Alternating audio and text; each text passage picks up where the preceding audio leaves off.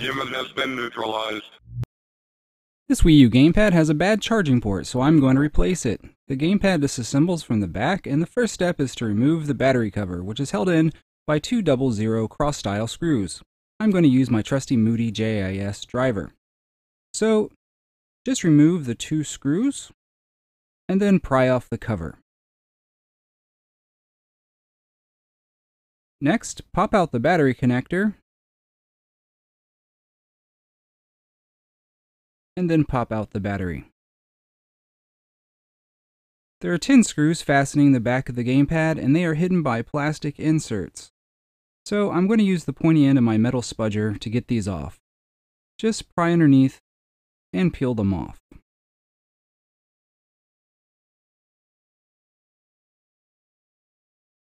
I stuck them to the back of the battery cover for safekeeping.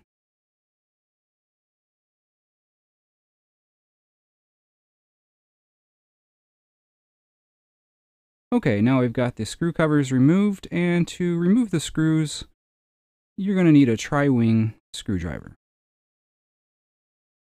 The screws were in very tight, so be careful and make sure your driver is in good condition so you don't damage the screws.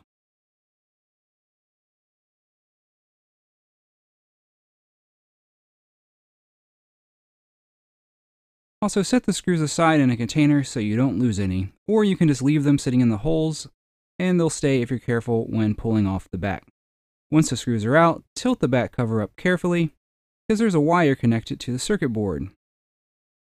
So there's the inside of the gamepad. Now, disconnect the connector from the circuit board. Be sure to pull the connector and not on the wires.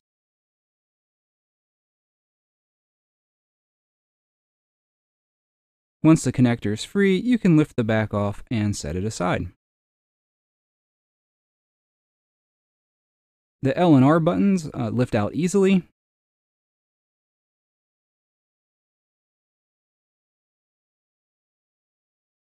And to remove the ZL and ZR buttons, just tilt them straight up and then slide them out to the side.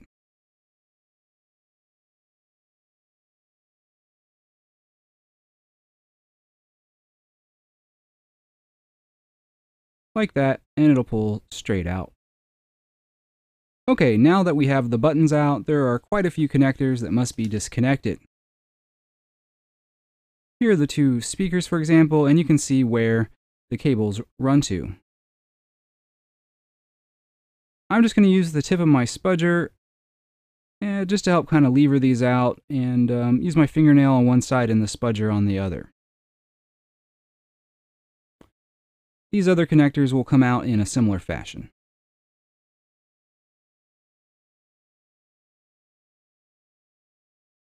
Next, I'll remove the connectors next to the analog sticks. These connectors end up being a bit in the way later, and some guides suggest removing the analog stick assembly, but I found that wasn't necessary. To remove them, just push down on the retaining clip and out, and they will pop out. So just below the analog stick connector on the right is a flat flex connector. These can be kind of delicate, so be careful. Use the tip of a flat blade tool to gently lift up on the clip and then pull the cable out from the back.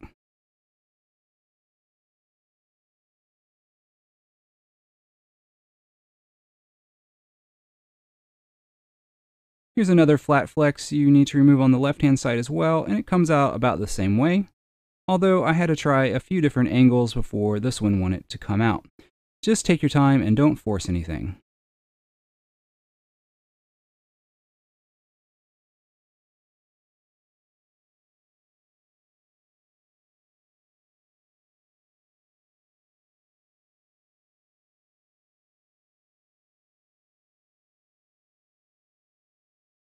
Now on the bottom left, there's a bit of a sturdier flex cable to remove.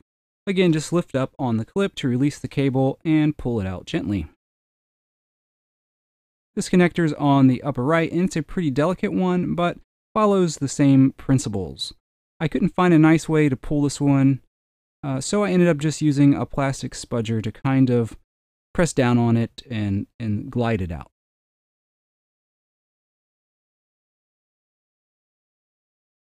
Next, remove the small connector which goes to the digitizer.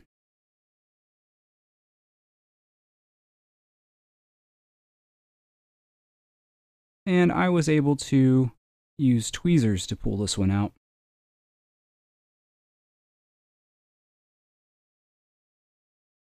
And then for the big display connector, for this one, use a wide-bladed tool, or even two different tools to lift the clip because it wants to bow in the middle and it won't open easily.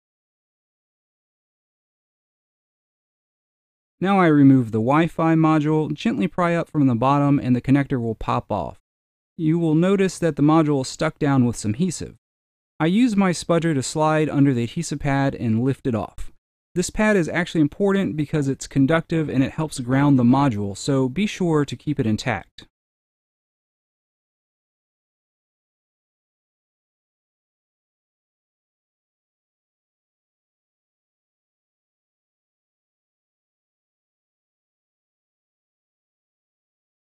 Next, I remove the other RF module on the other side of the board, which comes off basically the same way. Prying it from the bottom, the connector pops off, and there's a small amount of adhesive keeping it stuck down.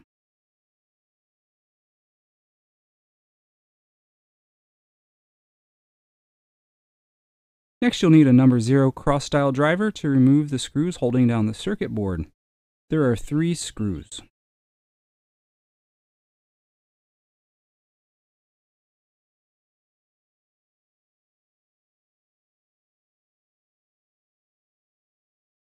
Now, once the screws are out, carefully lift off the board, being careful to clear any snagged cables.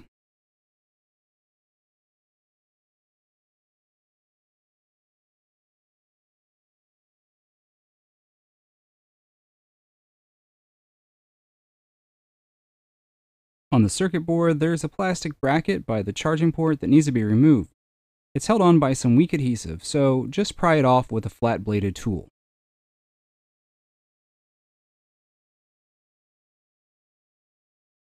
And I just slide my spudger under it and pry a little bit. So here's the replacement charging port I'm going to install, but first I'll need to remove the old one. I start by applying some leaded solder to the existing solder points. The existing solder is lead-free, so adding some leaded will lower the melting temperature a bit, and it's actually a little easier to remove solder when there's a bit of excess. Now, I started out by using a solder sucker to remove the solder from the solder points, and this works out pretty well for some of the pins. However, I ran into quite a bit of trouble with this. Now, if I was going to do this and not make a video for it, I would have just skipped the solder sucker and went straight to my hot air station. However, I know that many watchers don't have all of the equipment, so I try to do things on my videos using the most commonly available tools, and pretty much everyone that's going to try to do this at least has a soldering iron and hopefully a solder sucker. Now, that being said, I worked at this for at least a half an hour, if not more, and I can say that trying to do it this way is a really bad idea. I've left several minutes of the footage to try to dissuade you from trying it. After the solder sucker, I tried solder wick. I later even broke out my industrial strength vacuum desoldering station.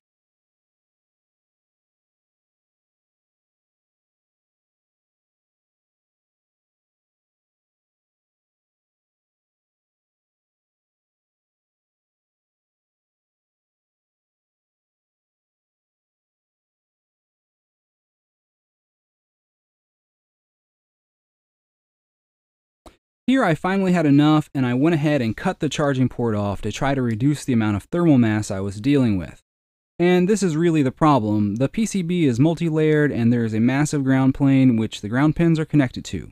So all of the heat I was applying to try to melt the solder is getting wicked away very quickly, and I just wasn't able to get enough heat into the board fast enough to be able to get the solder sucked or wicked out before it solidified again. So the best way I know to tackle removing a through-hole multi-pin connector with a giant thermal mass is to use hot air, which allows you to heat everything up at once, including the PCB itself. Now, I ended up saving this job using hot air, but not after lifting one of the pads and wasting a ton of time. It would have been so much easier to do it from the start. To see how this should have gone, check out my video on how to change the shoulder button on a GBA, which is a similar situation. Basically, you just attach something slightly heavy to the connector, and then you heat it up from the other side with hot air. Once all the solder melts, gravity pulls the connector out nicely, and then you can just use some wick or a sucker to remove any remaining solder. So I'm just going to take some hemostat and clamp it to the bottom here, and not too close to the not too close to the other side, because I don't want this to be too much of a heat sink, but I do need it to add some weight to the other side, so it'll give it a little bit of a pull. And then I'm going to get my hot air gun. I've got the WEP 858D hot air station. It's about $65 on Amazon. I find it's a really valuable tool for the money. It's very handy, very versatile. So I've got it set on 400 degrees, which is pretty hot, and I got to be a little careful not to burn anything up.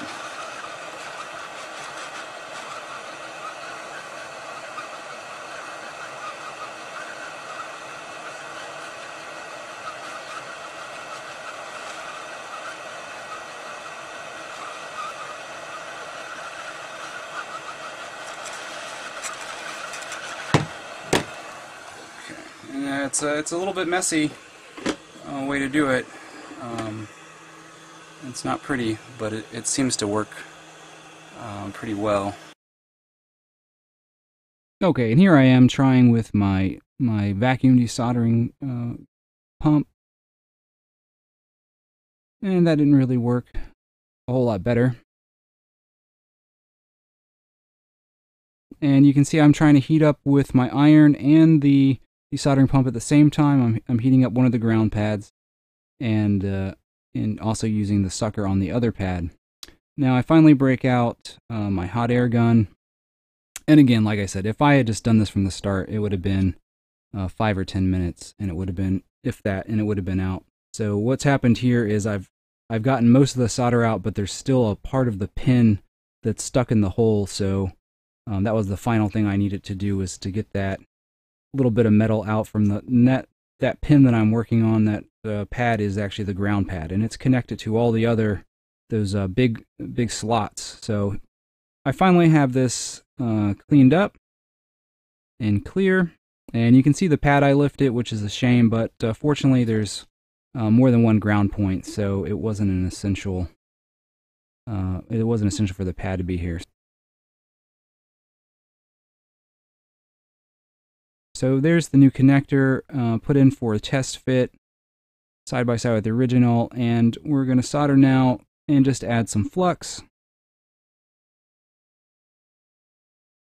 and place the connector in and solder. Now I should have used a bigger tip on my iron because of the thermal mass here, but I actually don't have one.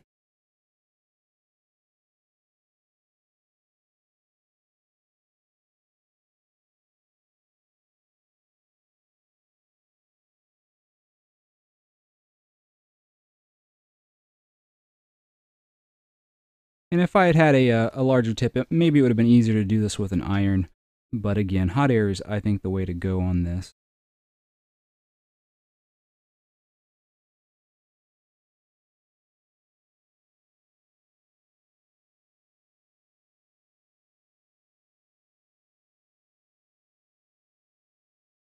Now I got a little bit too much solder on that pin, so just break out the braid and wick up the excess.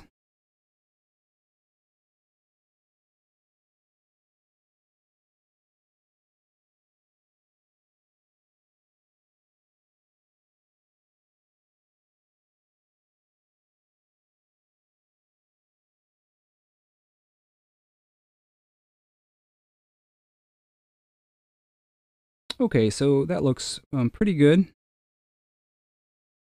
And one of these looked kind of thin, so I went back and added some more solder. So with that finally in, we can start reassembling. I use my spudger to thread the display connector back through the slot and get the assorted cables and connectors out from under the board. And you can see there where I used some Kapton tape to keep some of the wires out of the way earlier on.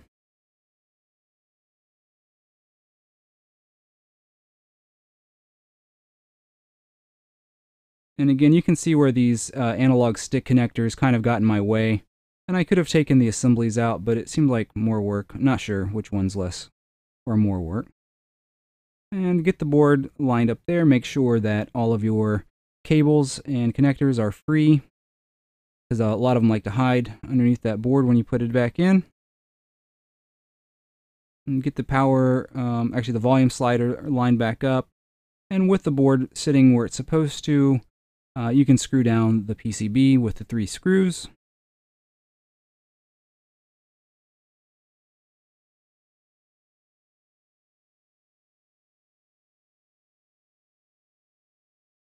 And when putting the flat flexes back in, just make sure that the clips are flipped right side up.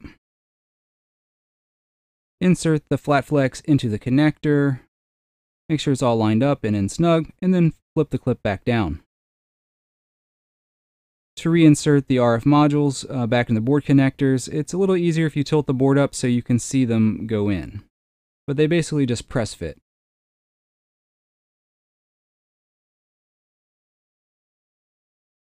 Yep. And so they'll feel like they kind of snap in a little bit.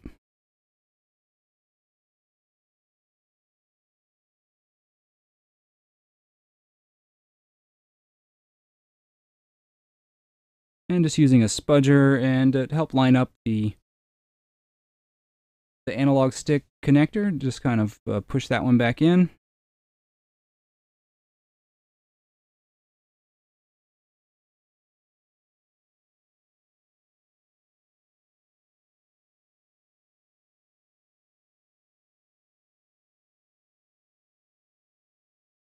And most of the flat flexes are pretty much the same.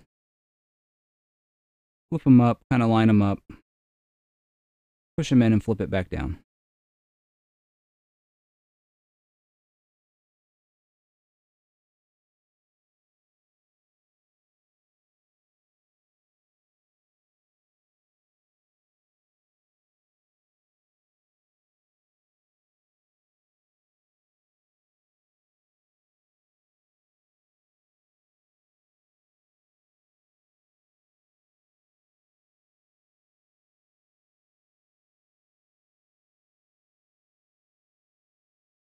Now this little flat flex is pretty thin and it's kind of hard to see where it goes in, but it just kind of does. So get it in place. I use some tweezers here, and for the display port, or for the display connector, just make sure it goes in straight. You can actually get it in kind of crooked like I started to there, so just make sure it's get in there straight, and I had to re-angle it to be able to see kind of what I was doing there. But once it's in straight, just flip the clip back down.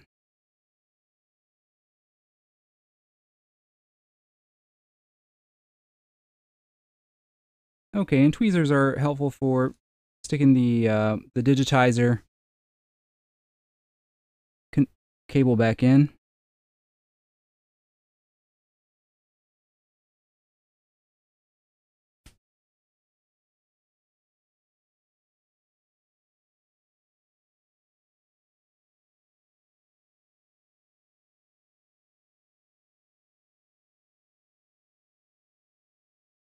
Okay, and on this connector that connects to the one of the analog sticks, it's actually kind of helpful to have a spudger to lever it into place. There's not a lot of room over there to get your fingers in.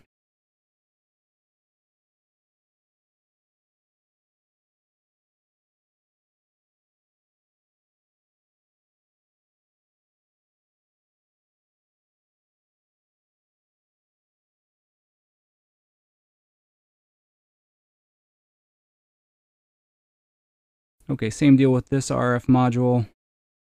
I can't remember if this is Bluetooth or if it's just a proprietary type, but anyway. And you can see I'm changing up which tools I'm using, whichever one I feel is more convenient at the time. I use tweezers, metal spudger, plastic spudger, sometimes just use my fingers. It just depends on what's easiest for you. Okay, so once all of the connectors are back in place, I actually pulled out a photo that I took when I first started to help me make sure I got all the wires routed back in the right places. And this is important because if you leave wires in the wrong places, sometimes they can get pinched or cut by the case. And to reinsert the ZL and ZR buttons, just slide them back in their little slot and rotate them back down.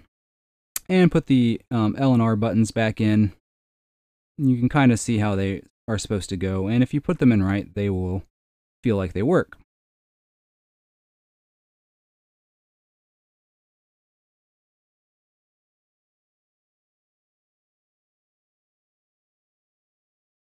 So with the case in hand, the back of the case, reconnect the battery wire to the circuit board.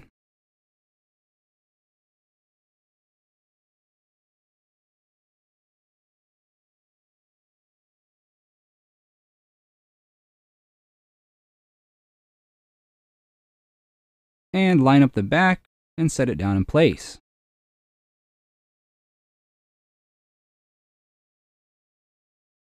And be sure to check the alignment of the volume slider before buttoning it back up. And maybe check the buttons and make sure they feel right. Now we'll just put the 10 screws back in and reinstall the battery and the battery cover.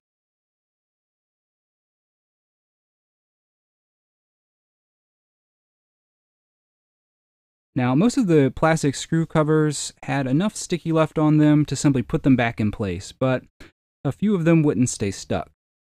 So I cleaned any adhesive residue off of them and applied some double-sided LCD screen cover tape that I happen to have, cut it down to size, and apply them to get those to stick. So that basically concludes the repair.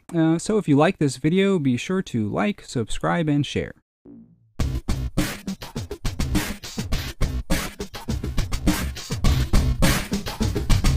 The human has been neutralized.